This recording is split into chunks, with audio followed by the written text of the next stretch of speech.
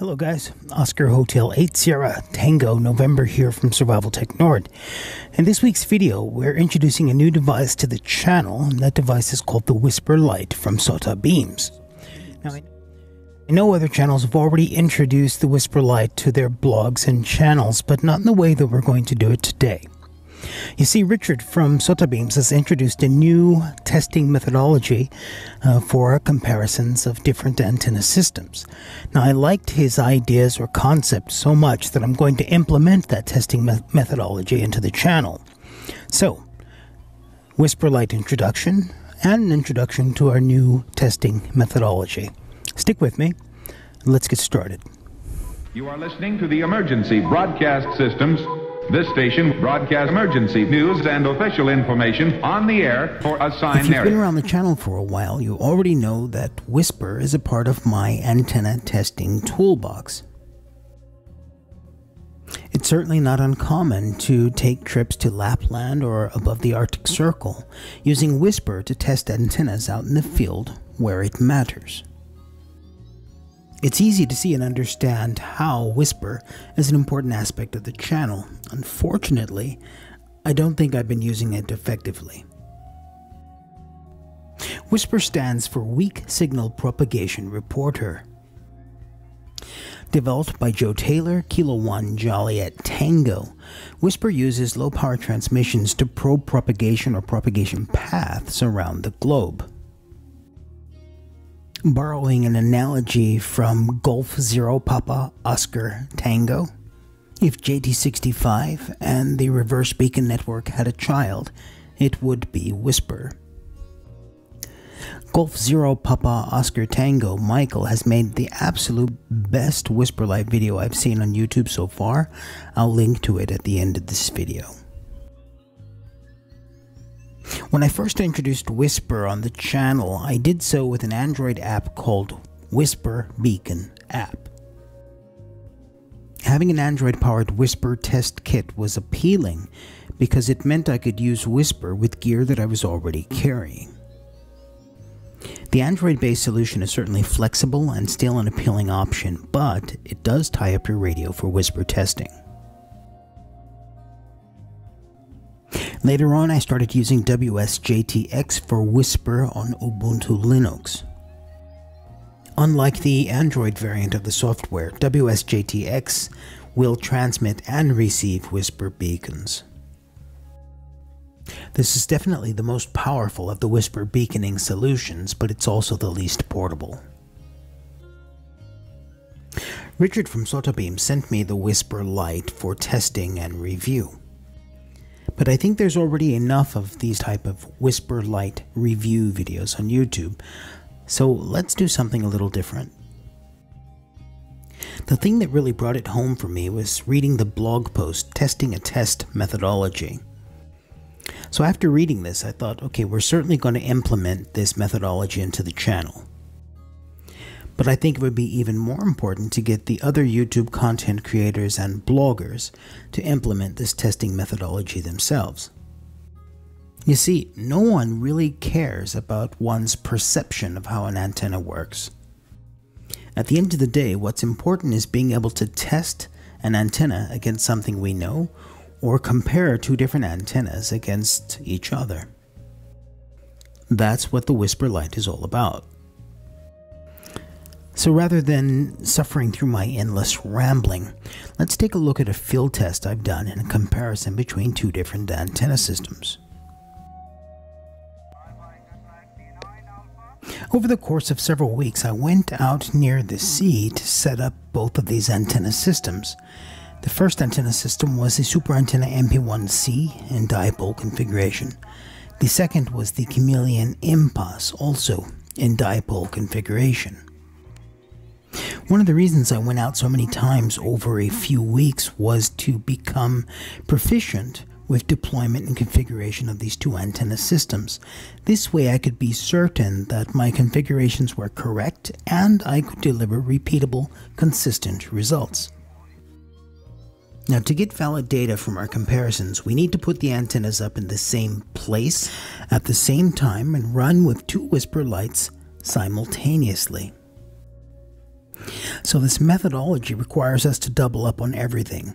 2 WSPRLites, 2 power banks, 2 USB cables, 2 coaxial cables for the antennas, and of course 2 different call signs.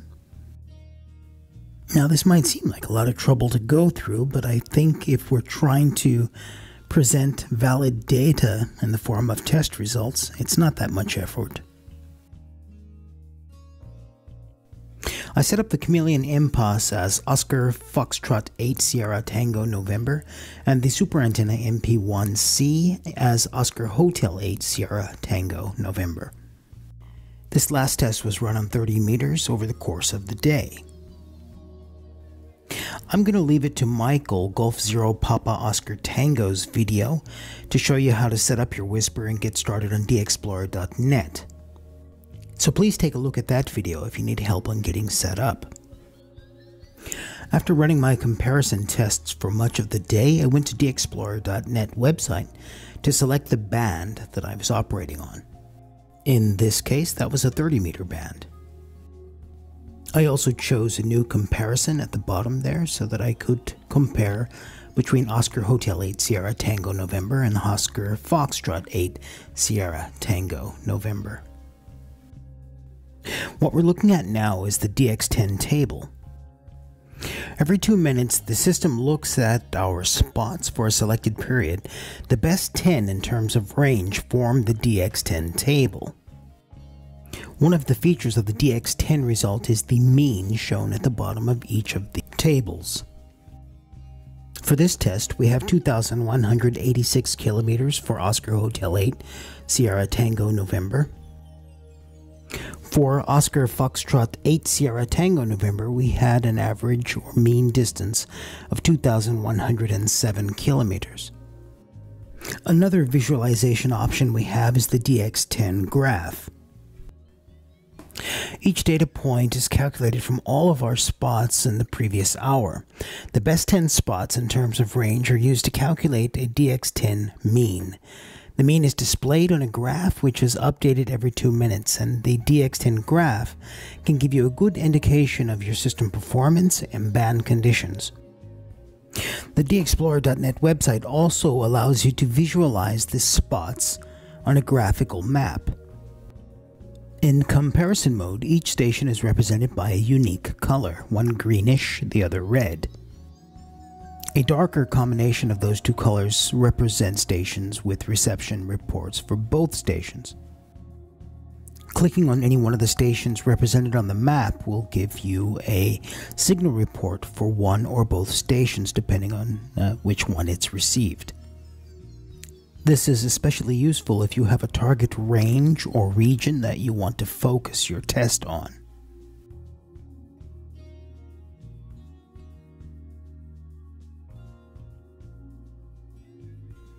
Another way we can visualize the results is with the spots table.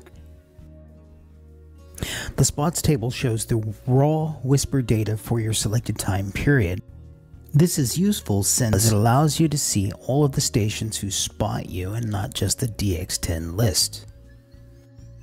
If you're in comparison mode, you'll be offered a choice to switch between your own spots or spots for the station that you are comparing yourself to.